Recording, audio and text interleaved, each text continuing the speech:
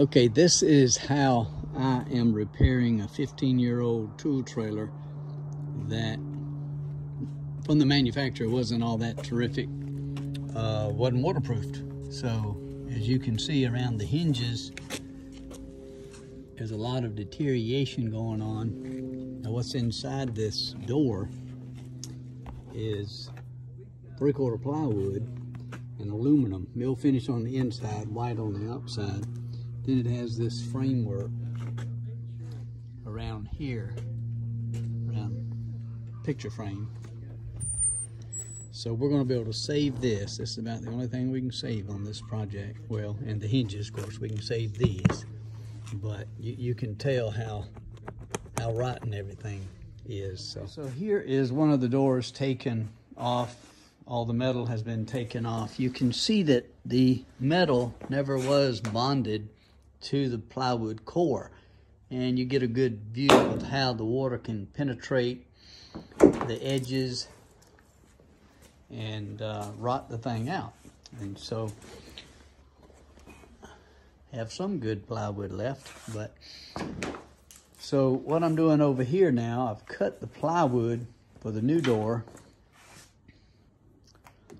There it is.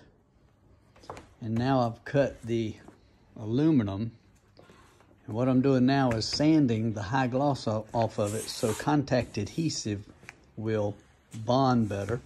As you can see in the glare, perhaps you see the little ridges I've created in there so that the contact adhesive will bond. So I'm planning to contact the plywood here and then the surface of this and then put it together so that first of all, when you touch the door, you don't have that hollow feel. But secondly, that'll make it more difficult for water to get through. Now then I'm going to waterproof the edges of the plywood. And then when I go to put these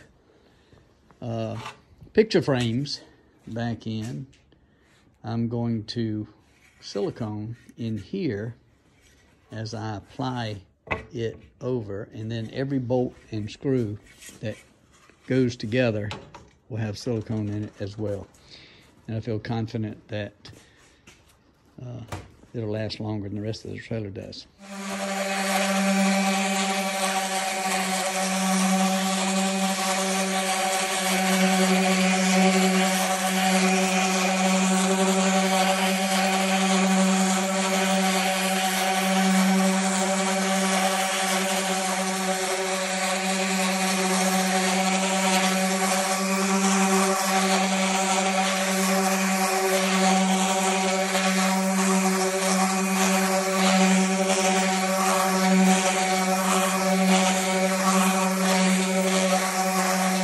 Sanding's been done, an important step is to wipe the dust off with denatured alcohol.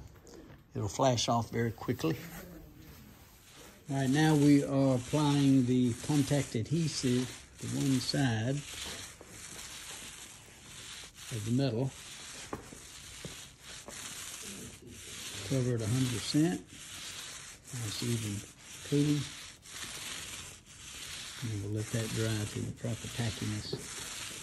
Now you've got to recoat, or not recoat, originally coat one side of the mating part of your plywood. If you don't do that with contact adhesive, it will not bond, which you'll see in a moment as we put this together.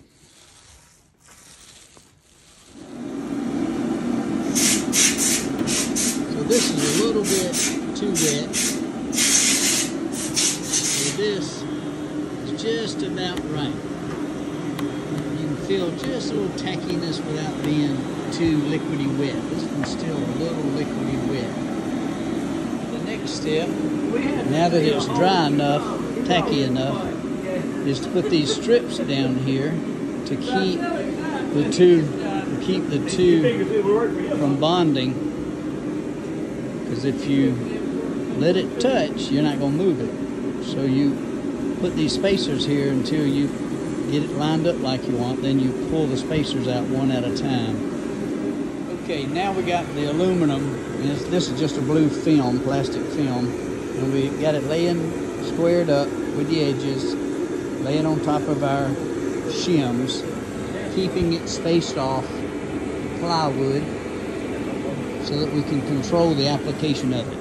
All right, so you rock the shims to break the bond, and then you just slide them out. And then you use the roller and press it in.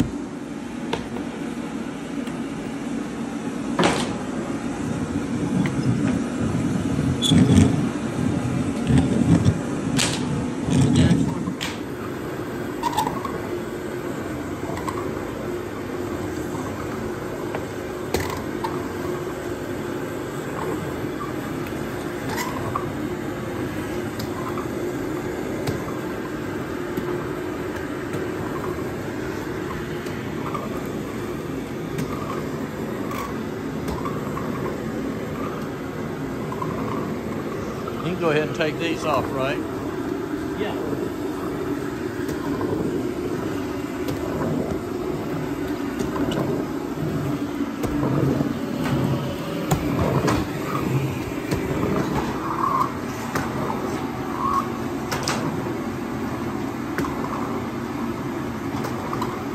Right, now that I've got the lamination, the metal on both sides, I'm waterproofing the raw edge of plywood. Just taking every opportunity to waterproof this whole door so it won't ever rot again. Now what I'm using is, let's see, there we go, shower seal.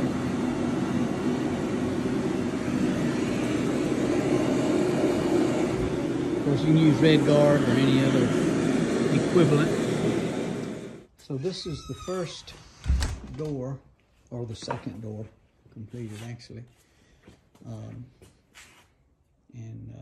Edges are waterproof. I'll just let this dry. And tomorrow I will mount the hinges and hardware and mount it back to the trailer. What I like to do is clean any kind of liquid, whether it's waterproof, paint, drywall, mud. Don't leave all this buildup on the edges. It only makes your next use more miserable. Go ahead and clean it, keep it clean so everything's in great shape when you need to use it next time. Now I just wanted to show you what you should do if you want to make life easy on you the next time when you're working with, whether it's waterproofing, drywall, mud, or paint. Clean the rim, clean the edges, clean the lid. This was completely solid blue with buildup. I couldn't get it completely clean, but that helps keep things much easier to work with next time you open that bucket. All right, so here we are next morning.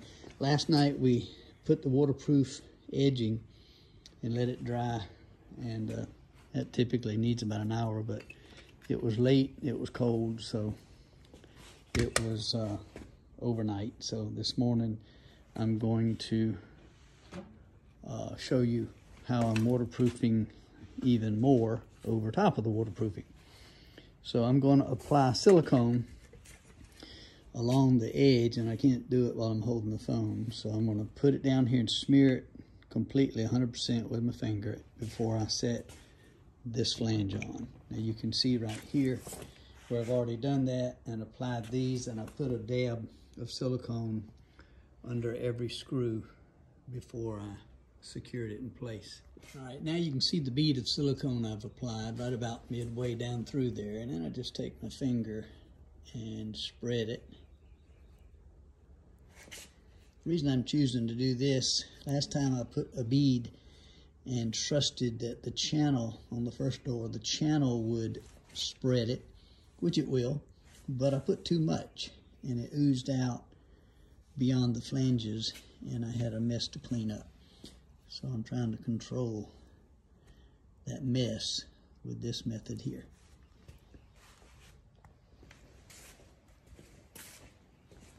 I just got to wipe silicone off. Here's a note that I want to show you. This screw here is what the manufacturer put in the door.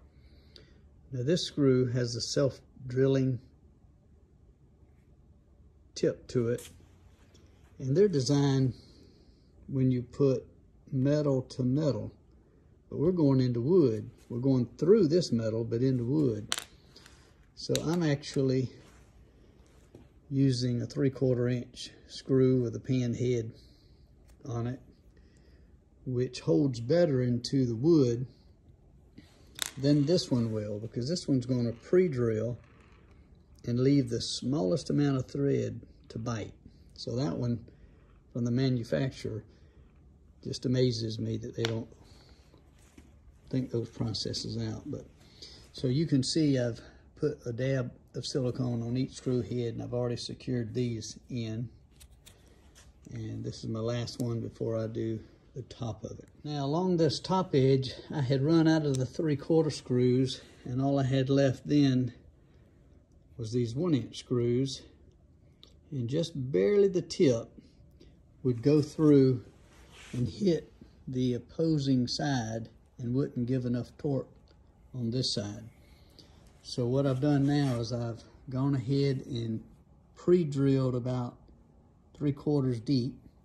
I'm going to go to the side grinder and take that little point off so it won't touch the opposing flange. Then I'll silicone these holes and run those screws on in. Okay, you might can tell I just barely took the tip off.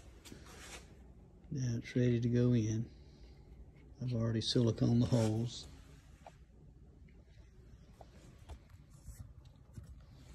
Let me remove that one. This one I didn't file down.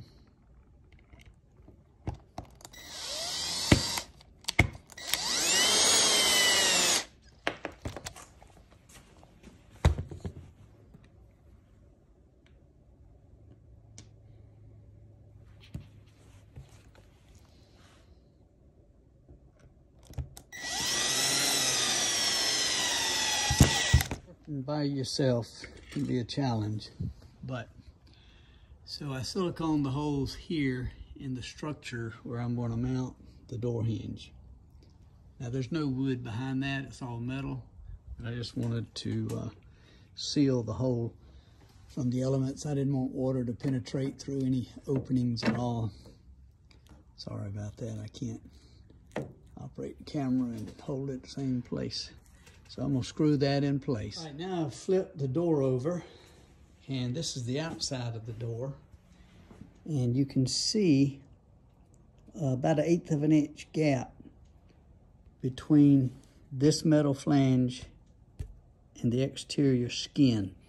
Now the reason for that is as I put the screws in tight from the back side, that's how much bigger this track on the flange was than the plywood, but that makes a beautiful place to fill in with silicone. So that's my next step, because once I put the hinges on, I won't be able to, the hinge will cross here and up here, and it'll be difficult to get a good silicone point. So I'll silicone this and then let it dry before I hang the door. All right, now that's the door hung up. So the bolts, they've all been siliconed.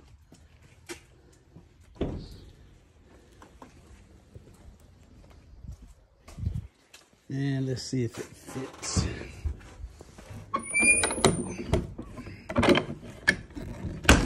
Hard to do this holding the camera. Well, I used to couldn't do that. That was one hand. Used to couldn't do it with 2 hands. It was so rotted. So here's all the rotten material. That's one door here. But those will be there until the trailer falls off the axle.